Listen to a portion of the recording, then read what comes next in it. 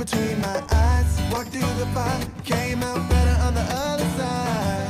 See, life's like a beach if you find the sand. Right now, I feel like 100 grand. You are listening to Inspired Insider with your host, Dr. Jeremy Weisz. Dr. Jeremy Weisz here, founder of InspiredInsider.com, where I talk with inspirational entrepreneurs and leaders like the founders of P90 X, Atari, many more, how they overcome big challenges in life and business. And this is part of the Prosper Show e-commerce mastery series, where top sellers and experts teach you what really works to boost your e-commerce business. They have an amazing conference with some of the top Amazon sellers and industry leaders, including today, Robin Smith, which we'll talk about in a second.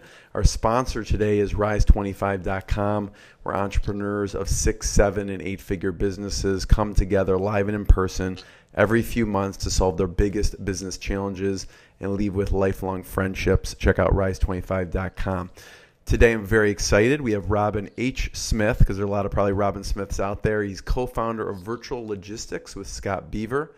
The company was founded in 1994, and they help businesses take the software they use and allow them to communicate with one another so the company never has to move data manually. This obviously prevents human errors and ultimately money. And we're going to talk about a case where I think you were talking to someone earlier today where they have 5 people typing in things manually. VirtualLogistics allows e-commerce business owners to not only focus on running and growing their businesses, but to accelerate their growth. Robin, thanks for joining me. Thank you for having me today. It's a pleasure to be here. So how did you decide then to start your own company? Because that's a big decision. I've always been entrepreneurial. I found the whole corporate structure at CN. At the time, CN had 35,000 employees, so big corporate bureaucracy. I found it stifling. My boss would irritate me. I'd go to the president of the company and give him my opinion, and here's my case, and here's why. It would piss my boss off. And I just knew at some point I was going to start my own business. I just didn't know what it was, but...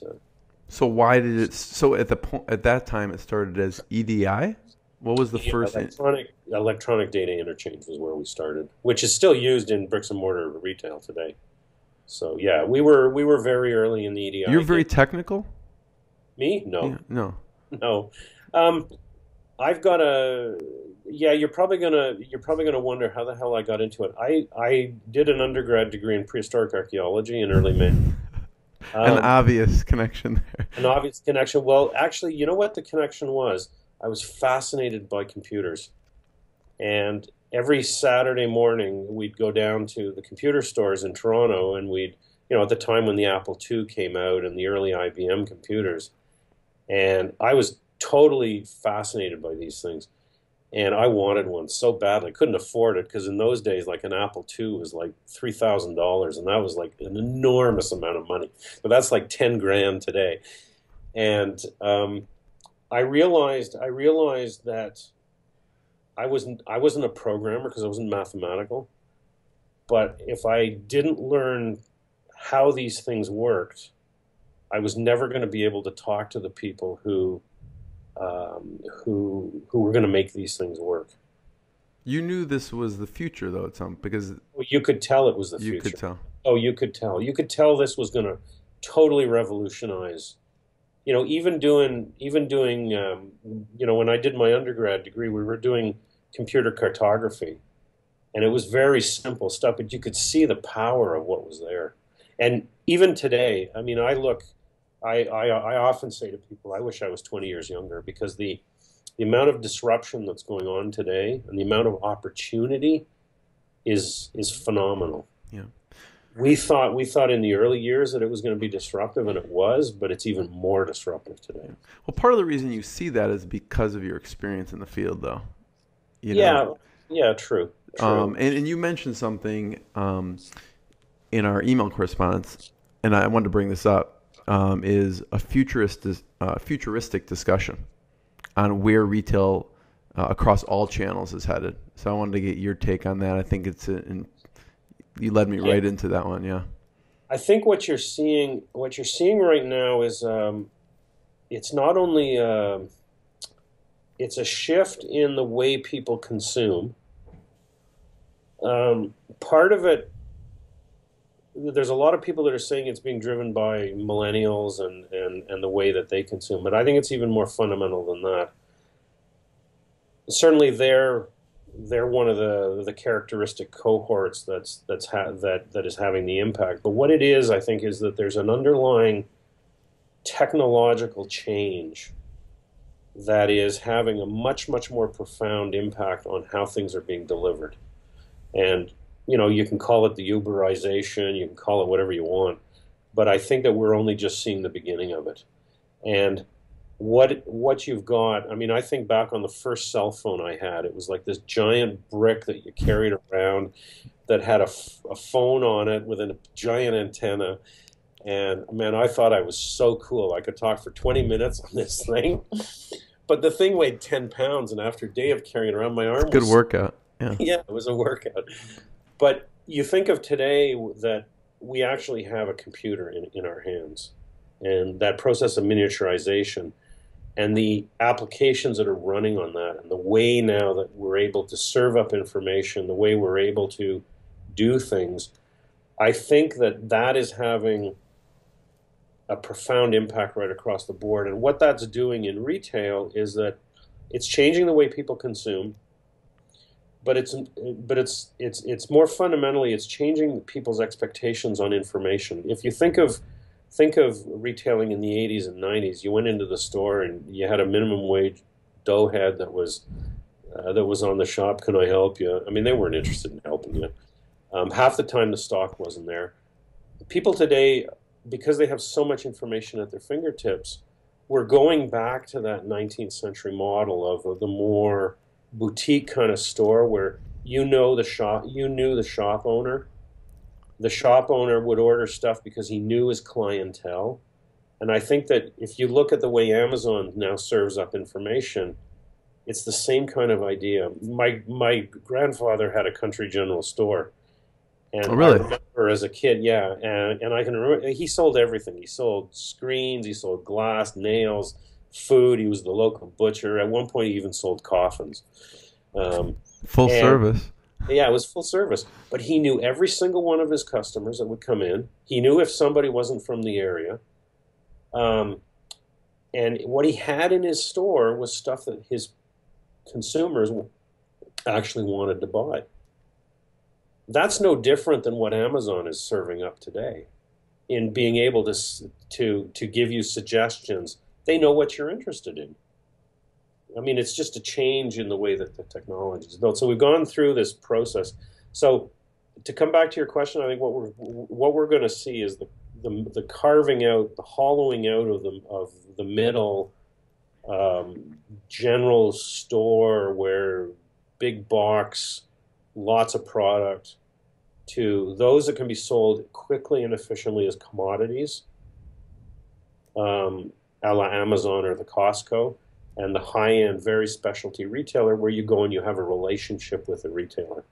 You know, you've either got a sales rep who's been there for a long time who knows you built a relationship with them, or you've got a store where you've got that kind of relationship. They sell the products that you're interested in. They're willing to do special orders for you. And I think you're going to see this commoditization on one side. I mean, it's already there with Amazon and the Costco's. The things in the middle, like Sears, I mean, they're going to go by the wayside. 5 years, I predict that you're going to see probably half of the existing retailers gone.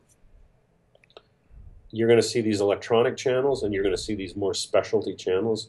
And then you're going to have in the middle... Retailers gone like Blockbuster is gone type of thing? Yeah, exactly. Sears is on a death spiral right now. Will their online component go away too with their retail? I don't think that. I think that that's a very, very difficult process to go through to maintain that online when your bricks and mortar dies. I think that the credibility of the brand once the bricks and mortar dies has such an impact on the e-commerce play that my own personal opinion is I don't think it'll survive. Yeah. I mean, I think only the exceptional will survive. I think one of the ones, for example, I think that's really interesting and everybody should look at them is Best Buy.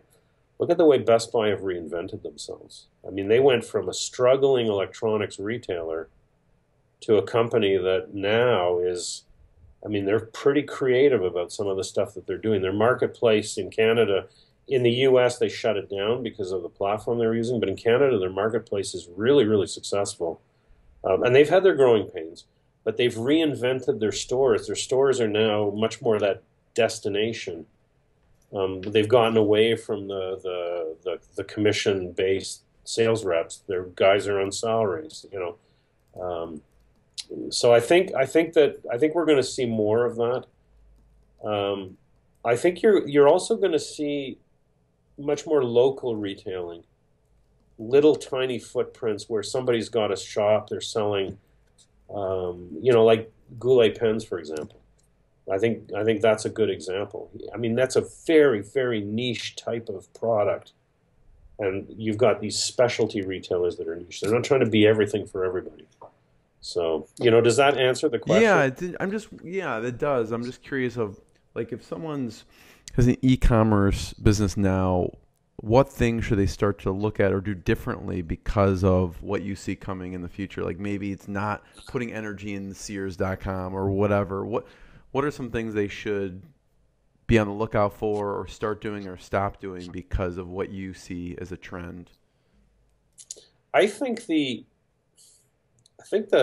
most important thing to me, and this is really marketing, is what do they represent? You think of people, they get into business and they you know, we have a very 19th century model. I buy a product from you, I mark it up, and I sell it to the guy next door. I mean, that's a very 19th century, it's a traditional way of doing business. But I think what the consumer is looking for today is much more based around, I want to have a relationship with you. I want authenticity from you. I want knowledge. I want expertise. And I mean, if you're going to sell a commodity, that's a whole different game, because that's in that model where I'm buying a product, I'm marking it up, and maybe I'm providing some value add in terms of design or something, or you know, neat packaging or something else, but it's still a commodity play.